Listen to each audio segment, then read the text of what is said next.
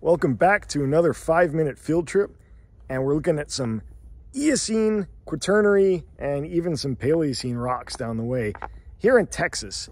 Now, most of the videos I've done so far have been up in Wyoming or Colorado. Haven't got to Utah yet, but that's coming up this year later on.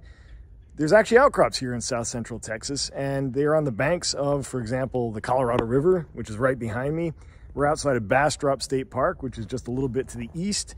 And behind me on this side is a beautiful road cut with some of the Eocene Carrizo formation. And the Carrizo is a combined tidal mouth bar and fluvial system. It kind of finds up, it's got some bioturbation up towards the top. It's got some bedding, cross bedding down at the base. And a little bit down the road behind me is what's been interpreted as the Paleocene-Eocene boundary in this kind of silty gray bioturbated material. So the Carrizo is the Upper Wilcox, that big scour surface, by the way, that goes all the way through and has lots of coarse grain material. You can see the bed forms, you can see the lamination, the coarse crude lamination, those really gravelly cross sets. That's interpreted as Quaternary fluvial deposits. And those Quaternary deposits are probably reworking what's called the Wrecklaw Formation, which is an even younger Eocene deposit here in Texas. So we're going to take a look at some of this Eocene material in the Carrizo Formation. We're going to look at some of the older Paleocene, and we're going to maybe see some of the Wrecklaw and the Quaternary on this trip. So hang on, there's going to be more to come in just a second. So we're going to come up here and take a look and see what we see behind these bushes, because the Paleocene-Eocene boundary should be at this pretty dark, abrupt clay that's in there somewhere. Okay, here's a little bit of contextual overview for you guys. That lower part of the outcrop that my fingers are spanning right now, that's the Paleocene part, and that's the Sabine town, and that's some tidal, maybe tidal mouth bars, maybe some tidal flat deposits. On top of that, right there, is this kind of gray interval of silty bioturbated, variably laminated bioturbated siltstone with some sands and muds in it, like right about there. And above that is the Carrizo, that golden sand that we started out on up the road. And that's the Eocene right there. So we've got a 4 million gap between the Carrizo and the grayish bioturbated siltstones. So with an ever-present whiteboard, we can kind of line it up with the outcrop and get an idea that the Carrizo is this cross-bedded material that's equivalent. It is the Upper Wilcox group.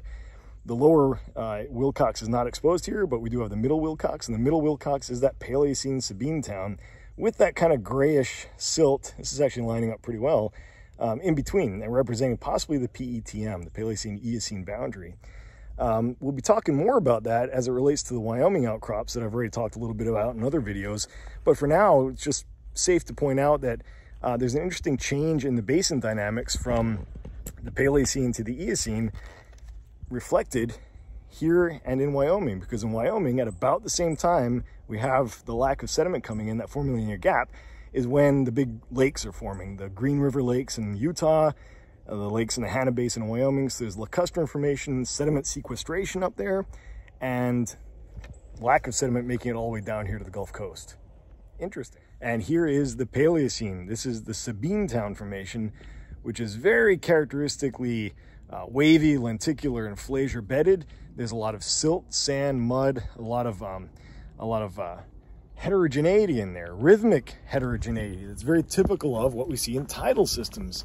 So not surprisingly, this has been interpreted as tidal deposits, either tidal flats or the tops of tidal bars and deltas.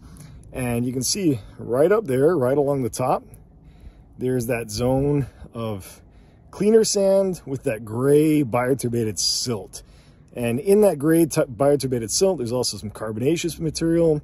There's been glossopharyngites surfaces interpreted from a couple outcrops. So closer examination of this gray silty material shows that there's some really nice oxidized roots. You can see them in there coming down and branching. So these are root traces from when this was a paleosol. And if we actually look at the cross section of some of them, you can see that nice little carbonaceous material in there. Here's another one that kind of smeared out, unfortunately, but you can see those really nice little rootlets coming down in the Paleocene-Eocene section.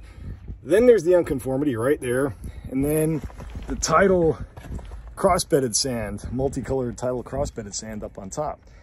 So maximum regress of surface down here, maximum regression of the coastline out during the Paleocene, a 4 million year gap, and then we're back into the wonderful world of tides and estuaries up here in the Middle Eocene.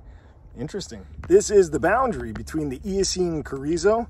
This is about 51 million years old, and this is the 55 to 56 million year old Paleocene-Eocene boundary siltstone, which is very gray, clay and silt dominated, very gritty kind of material, but still clay and silt rich. And this is a very, very fine grained sand in the Carrizo.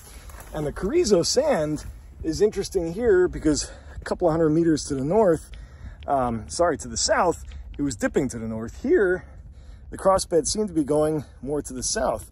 And you can see this alternating reddish oxidized and cleaner sand in these crossbeds. That's pretty typical in tidal systems. So the Carrizo, not surprisingly, has been interpreted as maybe a tidal channel or a tidal delta or a tidal creek. Pretty cool. So that was our quick little visit to the Paleocene-Eocene boundary section here in south central Texas on the shores of the mighty Colorado River.